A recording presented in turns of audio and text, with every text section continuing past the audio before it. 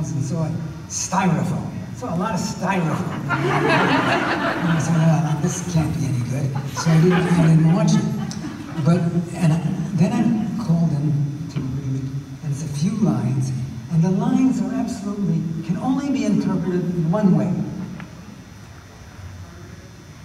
Captain, the ship is about to explode. What are we going to do? I swear, those were the lines. How do you do that? You only can do that one way. With steely jaw and grim expression and furrowed brow and all those things. You're gonna die. You're gonna die in 5 seconds. So I went in, and there were all the producers and casting director who was the one who called me in, and Gene and the director of a show called Alfred Hitchcock Presents, for whom I had worked. So I had a lot of stuff going for me. This is supposed to be, this is not an erotic scene gesture right here. This is brilliant dance.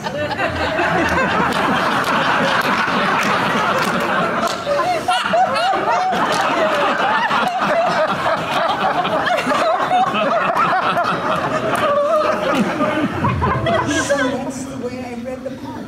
And there's dead silence. Dead silence. And I'm thinking, how can I have gone wrong? And Gene finally looked up from the floor where his eyes had been riveted and said, Walter, can you do it again? You make it funny. You make that funny. I said, okay, I'm an actor. I'll take the telephone. We used to have telephones. And you turn it into something else if you need to. So, I said, Captain, guess what? Our ship is about to blow up. They loved it. And what it showed me was, they didn't want the interpretation of the role to be funny because there was some inherent humor in this situation. They wanted to see if I could do it, if I could bring that to a reading.